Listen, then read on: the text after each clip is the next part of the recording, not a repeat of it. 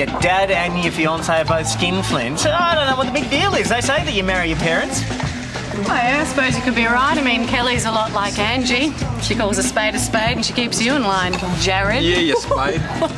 Yeah, well, you know what? All teachers are bossy, present company included. Anyway, back to this honeymoon. Yes, yes.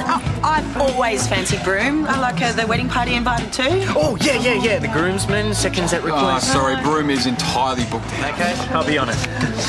Ah, Mr. and Mrs. Fitzgerald, do we know these people? Oh, yeah, the name thing. Sorry, Lib, I should have asked. I just wanted to see it in print. Hello?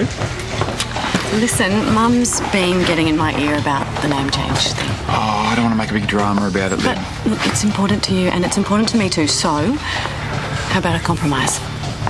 Okay, what did you have in mind? A hyphen. A hyphen? A hyphen? That could work. Yeah, I thought so. But what about the kids at school? Are they going to call you Miss Hyphen or Mrs. Hyphen? Hey? Oh, that's terrible.